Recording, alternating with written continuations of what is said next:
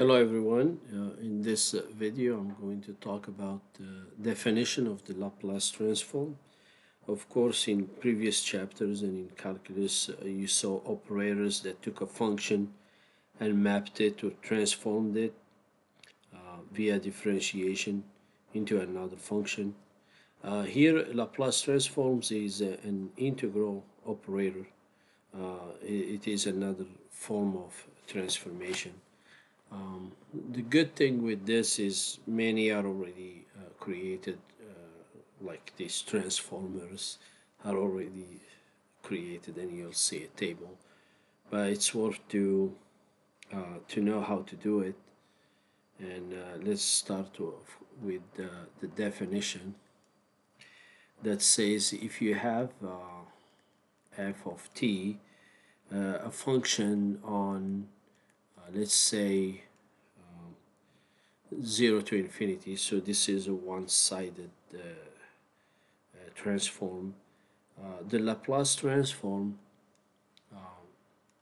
let's put this for it. The Laplace transform of f is the function capital F, is the function f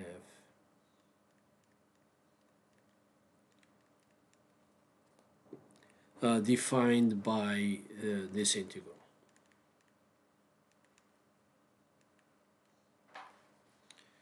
And it's going to be capital S, capital F of S, with the symbol 0 to infinity, and you have negative exponent, exponential to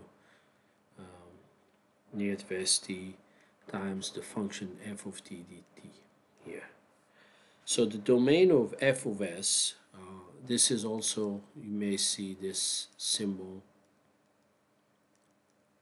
as well for Laplace transform. So the domain of f of s is all values of s for which the integral that is stated here exists. So the Laplace transform of f is denoted by this capital F, or this format here. So as you see that this is an improper integral, right? This is an improper integral, and more precisely, it can be written. Let's write it this way, as defined. We can switch it to a limit and say n approaches infinity, so the integral is going to be from 0 to n, and this is the same thing.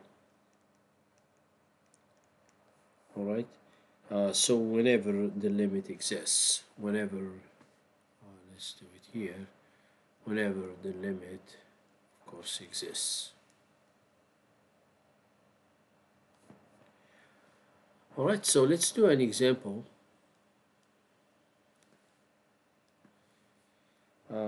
Determine the Laplace transform for a constant function. So let's do an example.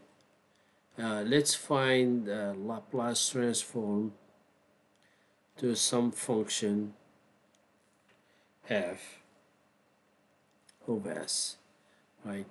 And f of t is just a constant function t, where t is greater than or equal to 0. So here you just apply the definition, right?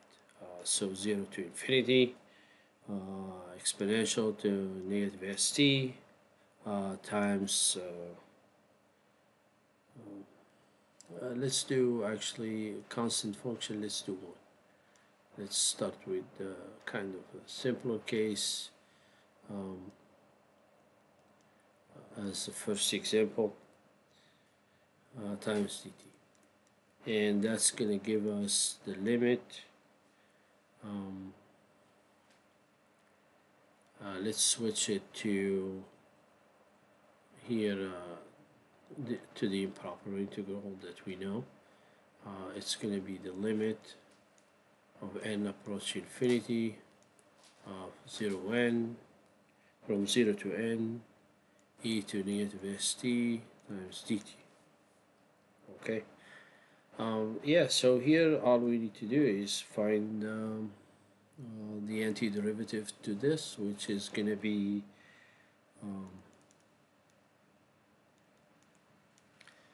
e to negative st over s negative, and t goes from 0 to n. Okay, so we do limit n to approaches infinity, and now we can take 1 over negative s out, and then we do for n, then subtract and do for the evaluation for 0, right? Or you can switch it because of this negative. We can switch them around and do 1 over s minus e to negative sn over s. So this is something you know how to work with from calculus, and you can just try and see which format you have. So given that s is positive, we know this exponential function is going to approach 0 as n approaches infinity, right? You know from these transformations of this exponential function that if s is positive, then negative s is negative. So as n approaches infinity, then that exponential gonna approach 0, and that leaves us with 1 over s.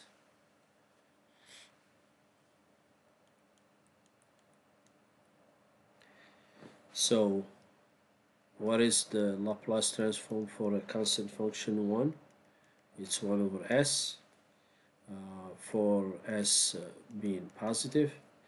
And of course here you'll ask, what happens when s is less than or equal 0? So when you look at the integral from 0 to infinity of exponential of negative st dt, it's going to diverge. Okay, so this transform works for s being positive.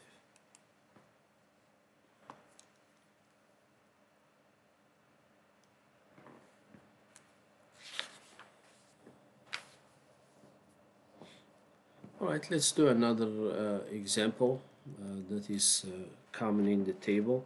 So let's have a function f of t is exponential function to at here, where a is a constant. So let's determine Laplace transform using definition. All right, so using a definition, then f of s is 0, the integral from 0 to infinity, exponential of negative st times e, the function f, which is this exponential of at times dt. Both are exponential, so we can go ahead and add. So negative st minus plus at, so I can factor s. Now we can factor a t, because, so to show you on the side here what's going to happen. So we have negative st plus at, so t negative s plus a. Then if you decide to factor a negative,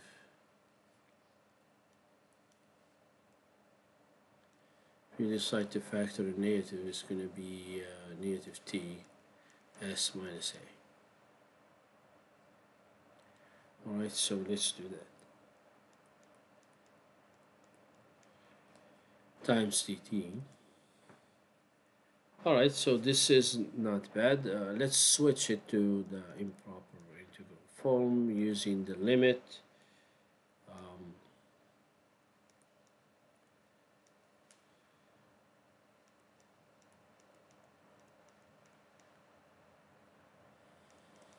and from here, you know what you need to do.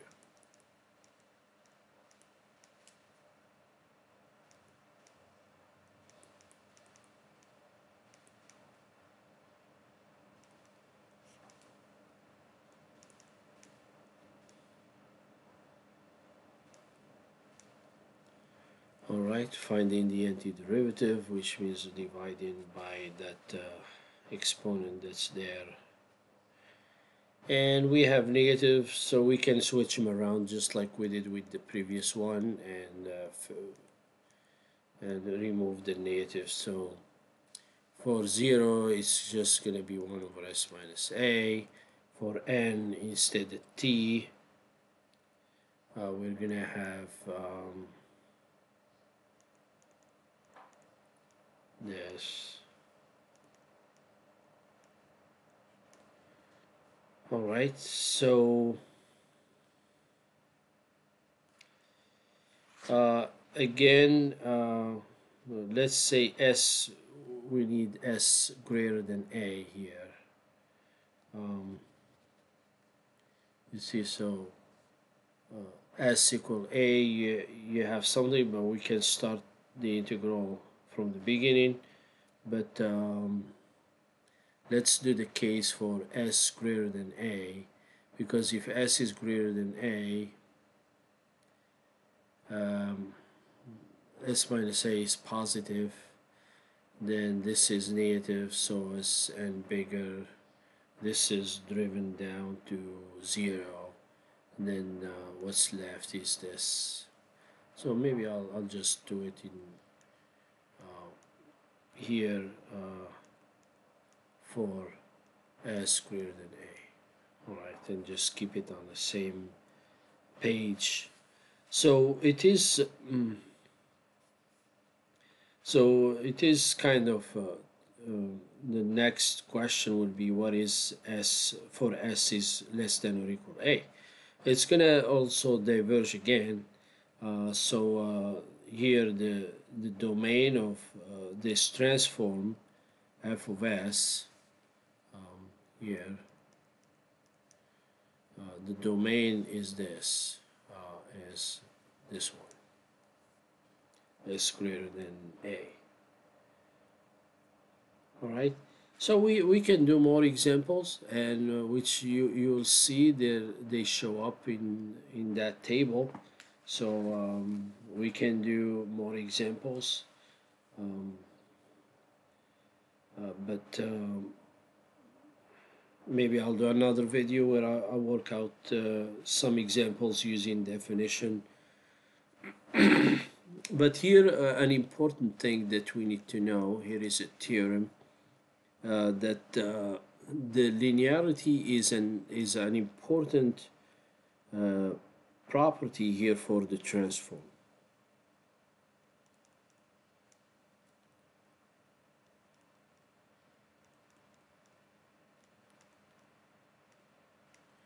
Linearity of the transform is an important property here to know. So briefly, there are some details to write, but let's say the transform of a sum of two functions is the sum of the two transforms.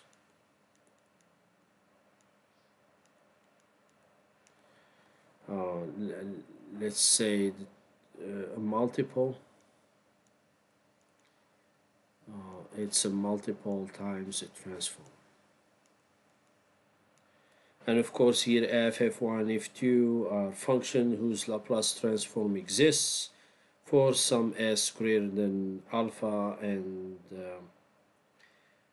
c is a constant or something like that, and s is greater than alpha. So here, of course, the transform exists. So that's a simple way to say it. And we'll see that in examples. So briefly, so a brief table, just give you an idea, which you'll find in books, of Laplace transform is if you have on the left side the function and the right side I'll do the Laplace transforms. Alright, so for example, the constant function 1, we found 1 over s for s positive. For this exponential function of at, we found that 1 over s minus a for s greater than 0, greater than a, not 0, a.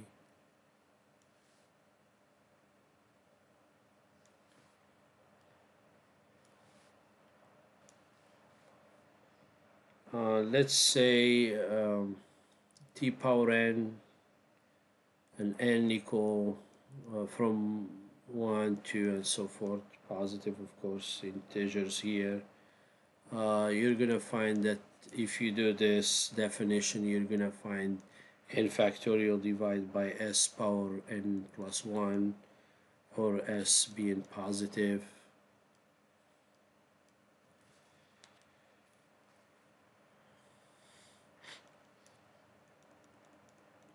What else? If you do for sine pt, you're going to find b over s squared plus b squared, or s being positive.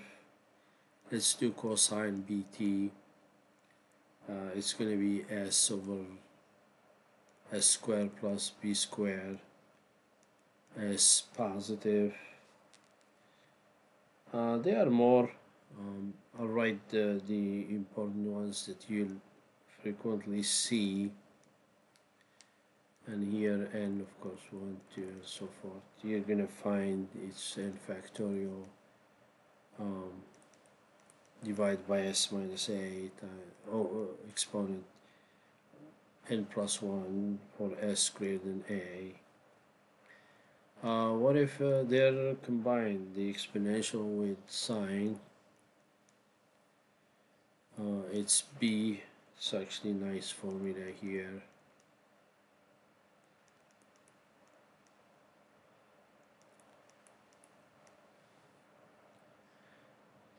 So the bottom line, you want practice few using definition, but you always have the transforms here in the table that you can look at or use as a reference and apply.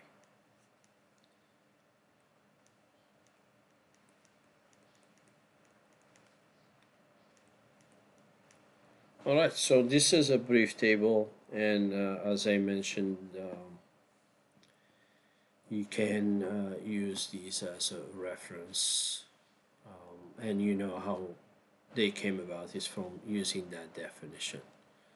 Another thing to talk about is that is needed for existence of the transform. A lot of times, of course, when you're asked to do a transform or something, it exists, but for some technical work, we're going to talk about these. So there are functions for which the improper integral, of course, fails to converge, and for any value of s. And this is, in this case, there are some cases. So let's say we're going to need to talk about a piecewise continuity here, a new concept. So if you have a function over some interval ab, it is said to have a jump discontinuity if you have some t naught belonging to open interval ab, if f of t is discontinuous at t naught, but the one-sided limits exist as finite numbers. So this may sound like a lot of talk, but I'll write it down and we do some examples on it. It's not actually that bad, and you're not going to spend too much work on this, but it's good, of course, to know in case you're exploring this idea whether the transform exists or not. So, piecewise continuity, here a definition, and I'll try to abbreviate it in a way. So, we say that we have a function f of t is said to be piecewise continuous on a finite interval if f of t is continuous, if f of t is continuous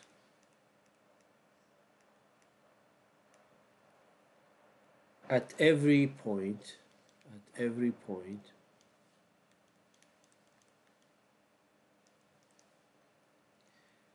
in AB, except possibly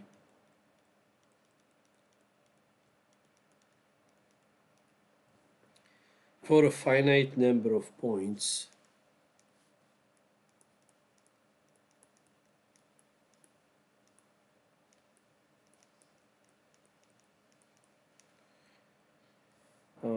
at which f of t has a jump discontinuity.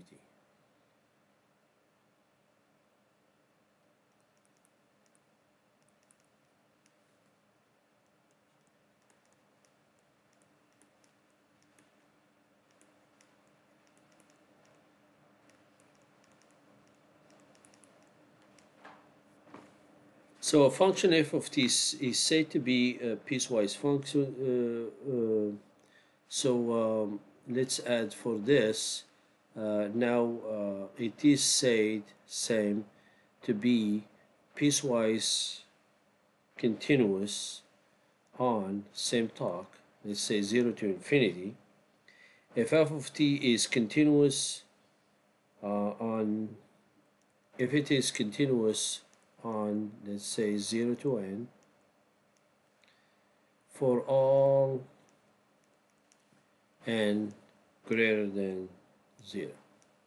And I'll give you examples on this. So based on the first one, here is another second one is added. The function f of t is said to be continuous on this interval if it is continuous on 0 to n and for all n that are greater than 0. So let's give you some examples. These are not bad. You're not going to spend too much time on them, but just to explain, let's say you have here a piecewise function, and the rules are t when t is between 0 and 1, it equals to 2 when t is between 1 and 2, and it equals to t minus 2 all squared when t is between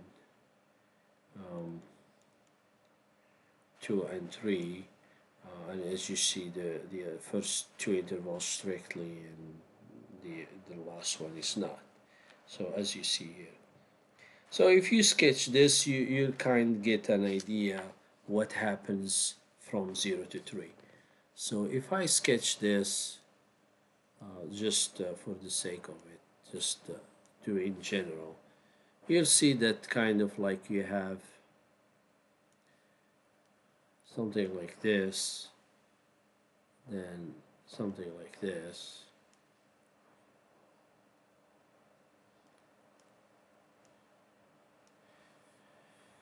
So from the graph of f of t, we see that this f of t is continuous on from 0 to 1, right?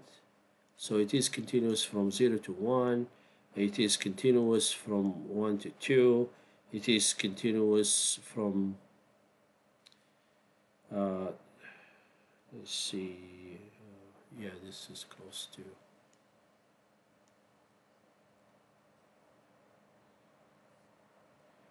2 to 3.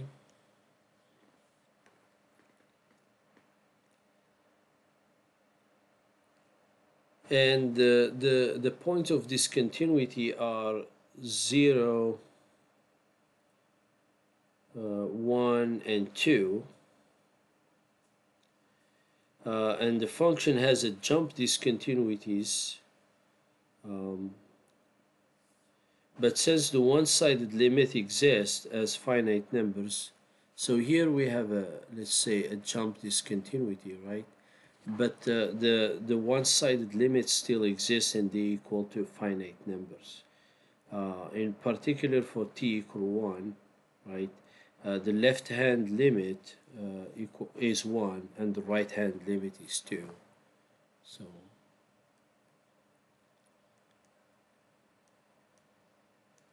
So there is a jump discontinuity, but the left limit and the right-hand limit are finite. So in this case, we can say that the function f of t is piecewise continuous on 0, 3.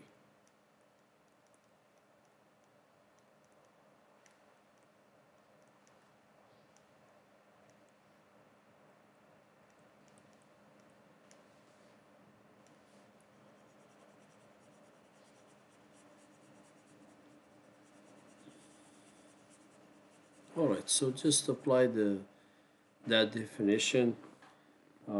It's not that bad, and maybe I'll give you another example on it. Let's see.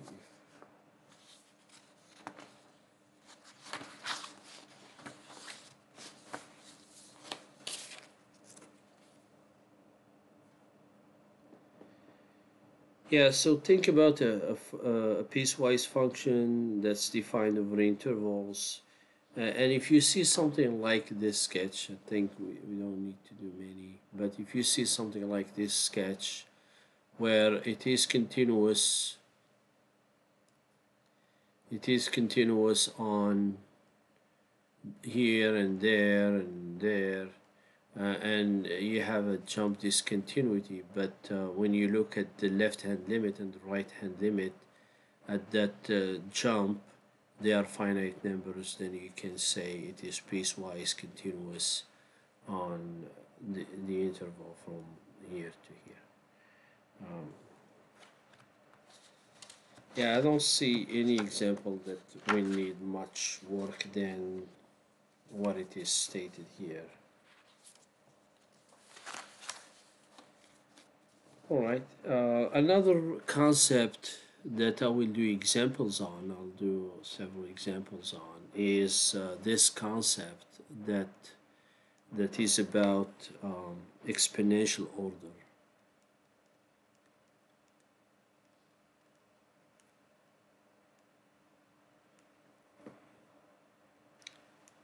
Alpha.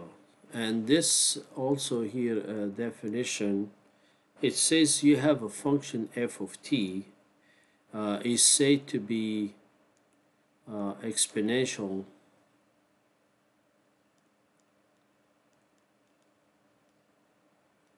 order alpha if there exists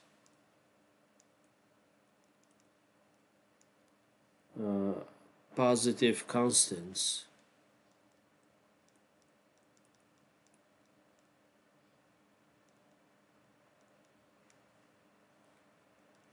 t and m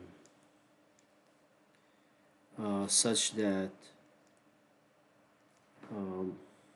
the absolute value of the function is less than or equal m times the exponential function to alpha t for all the small t greater than or equal t.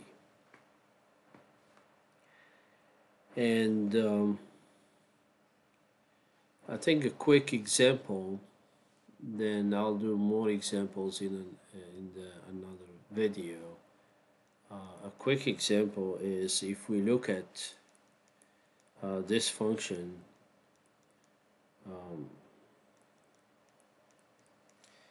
then definitely by examining this, it's going to be less than or equal this exponential function here, which gives you alpha to be 5, right? And m to be 1 at the front here based on the form, right? And yeah, so we can um, and of course t is any positive number, so the we can say of exponential order alpha equal 5. But I will do some more examples, and I'll do the how to come up with this using the limit and looking at the rates, looking at this function to being on top and e2 alpha t at the bottom, and maybe you need to use L'Hopital rule or something and see whether you get 0 or it goes to infinity, and figure out from there. But there is before I close this video, there is of course a condition for existence of the transform. If you have, let's just add it as a piece of knowledge as well, and it's a theorem. So if you have f of t is piecewise continuous,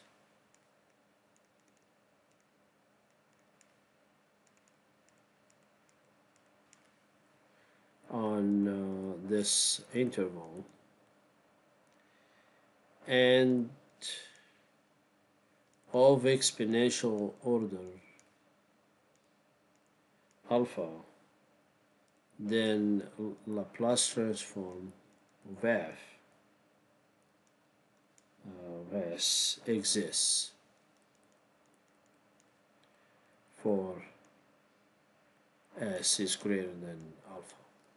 So this is a condition for existence. There is a proof to it, and to make all this clear, I'll do a video with examples, and it's not a difficult topic. It's actually one of the interesting topics, is Laplace transform and used in engineering. And as you see, a nice thing, a table available gives these transforms. And thank you.